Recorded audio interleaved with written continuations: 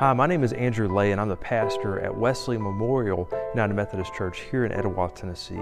And we want to invite you to come and worship with us this Christmas. On December 24th, that morning at 11 o'clock, we're going to come and worship here and celebrate the fourth Sunday of Advent. And then that evening at 6 o'clock, we're going to have a Christmas candlelight service. It's going to be a special time where we celebrate the coming of Christ at Christmas. We're going to sing some of our favorite Christmas hymns.